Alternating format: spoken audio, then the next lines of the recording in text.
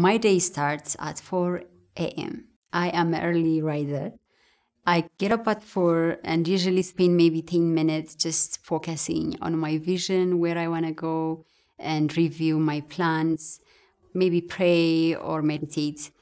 And then I go to focus on the most critical work I need to do, which usually writing. Either it could be creative writing or proposal writing or reviewing reporting. It needs my undivided attention. I use that time. So usually from roughly 4:30 to 6, I do those kind of work, then jump into shower, and then I see my kids before they go to school, which I have a 11 years old and 8 years old.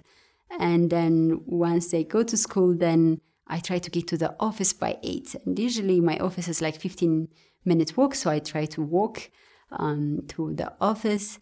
And then I will have a meeting, like a stand-up meeting with different departments. So when my teams are meeting, I'll start attending maybe 5 minutes of each, like to see where they're at and if they need any help. So I'll stop by, the production team or the program team or the admin and the finance. And then I go back to my calendar and then look at what I do for the day. So that could vary. I do variety of work. So it could be from reviewing a script or approving character design, the artist saint, or, the background. Or it could be, looking at the data from the field.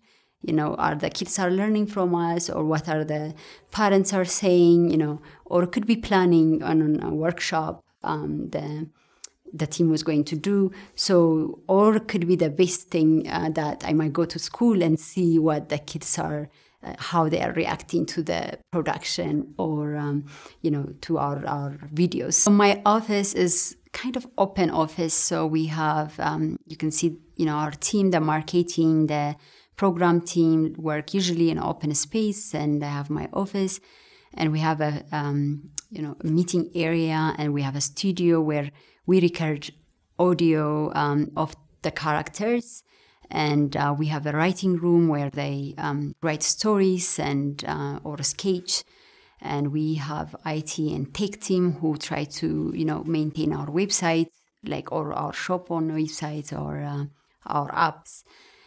So we have that kind of open, small but multi-purpose office. I try to get home by 6 so that I can have dinner with my kids and my family.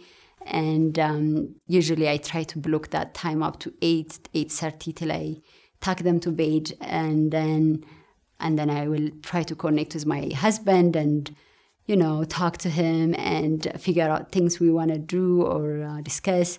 And by 10:30, no later than 11, I will crash and the day will be over.